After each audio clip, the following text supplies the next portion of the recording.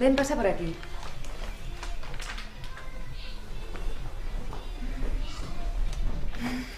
Sí, siéntate. A ver.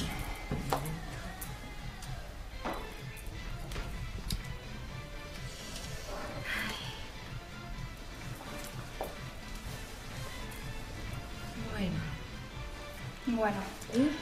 A ver cómo me lo dejas, nena. Quiero algo sencillo. Que no tenga más que lavarme la cabeza y listo. Ni secar ni peinar. Pues no pides nada, maja. Aunque bueno, tú lo tienes fácil. Como tienes el pelo tan lisito. Ay, daría mi brazo por tener un pelo como el tuyo.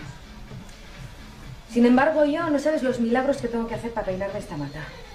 Ay, cariño, pero si tienes un pelo precioso. Te quejas de vicio. Sí, precioso, preciosísimo. Un brazo, te juro que daría un brazo por tener un pelo como el tuyo. Bueno, ya está. ¿Qué te parece? No, sí, cuando me lo peináis vosotras queda siempre muy bonito. El problema viene después. Por mí, me llevaba una de vosotras a casa para que me peinara todos los días. ¡Uy! Pues ya estás. Muy bien.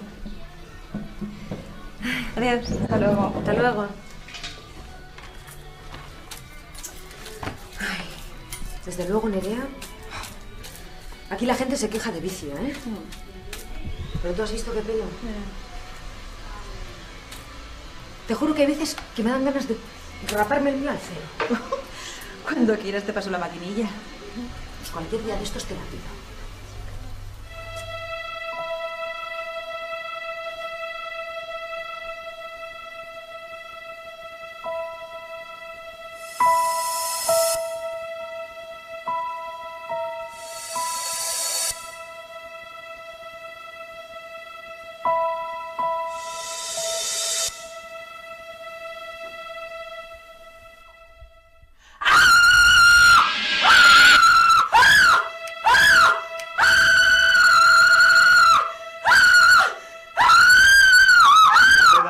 De que si sigues gritando así va a ser imposible que tengamos una conversación con un mínimo de coherencia.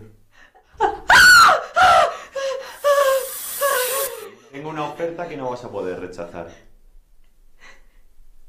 Vaya, creo que tengo que dejar de ver las películas del Padrino. ¿Sabes? Coppola vendió 3/4 partes de su alma para poder escribir el guión. Un buen cambio, ¿no crees? ¿Qué quieres? No tengo dinero. Coge lo que quieras, pero no me hagas daño. No quiero hacerte daño. Solo quiero hacer un trato contigo. No entiendo.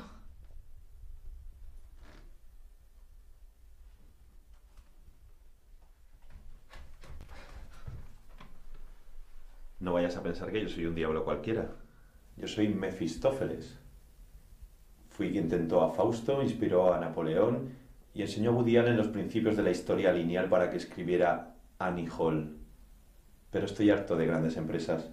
He decidido meterme en asuntos menores. ¿Qué? Tu pelo. Estoy dispuesto a ofrecerte lo que pides. Un pelo liso, totalmente domable. Imagínate, lavar y peinar en 5 minutos. Fuera nudos, fuera mechones.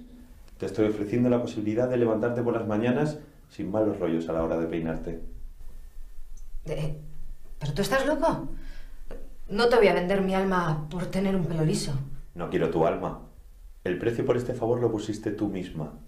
Un brazo. Además te doy a elegir. Estoy de oferta. El izquierdo. Espera. ¿Cómo voy a trabajar sin un brazo? ¿Soy peluquera? Ahí está la segunda parte de la oferta. Mañana volveré a las 12 de la noche. Si no te ha gustado el cambio, todo seguirá como antes.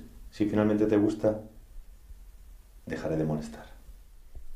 ¿Y cómo me puedo fiar de tu palabra? No hace falta. Para eso están los contratos. Mira, te lees esto, te fijas bien en la cláusula en la A7 y la cláusula B12. Te lo vas leyendo y si te va bien, me lo firmas aquí y aquí.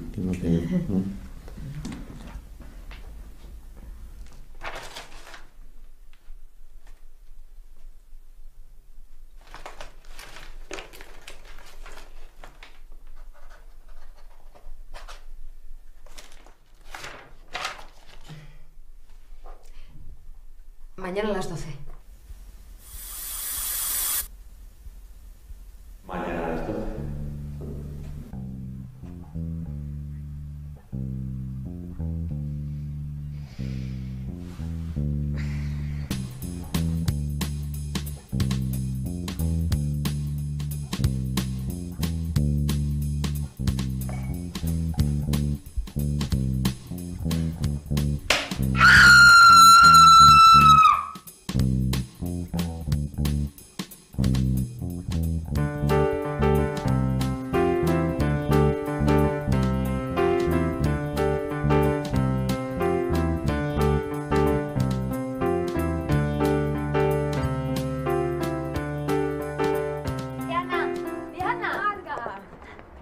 Hola.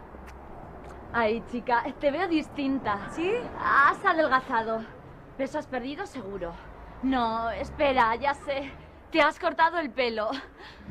Así, tan liso, te queda fenomenal. Pero no tengo brazos. Ay, pues es verdad. Ay, chica, pero qué pelo tan bonito. Gracias. Bueno, te dejo. Que tengo una prisa. Hasta luego. Chao, nos vemos. Hay que ver qué pelo más bonito tienes. No me gustaría a mí tenerlo así. No le digas nada, que esta se queja de vicio. No hace más que decir que le ha costado un brazo. La verdad es que esta mañana es insoportable. Ni caso, nena, que estás bien guapa. La verdad, con el pelo que tienes y los ojazos de Nerea serías la cosa más bonita del mundo.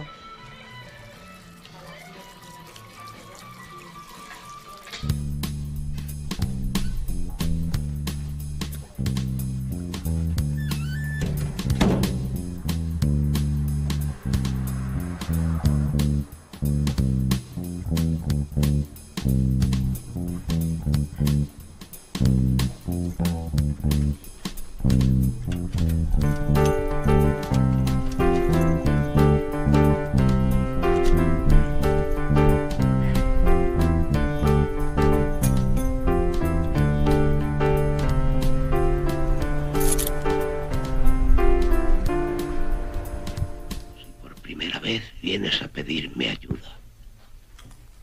Ya casi no me acuerdo. Oye, ¿no podías llamar a la puerta como todo el mundo? Son las 12 ya, querida. Hora de decidir.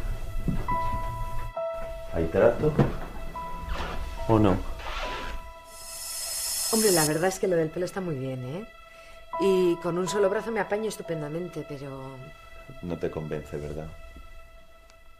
No, no es eso.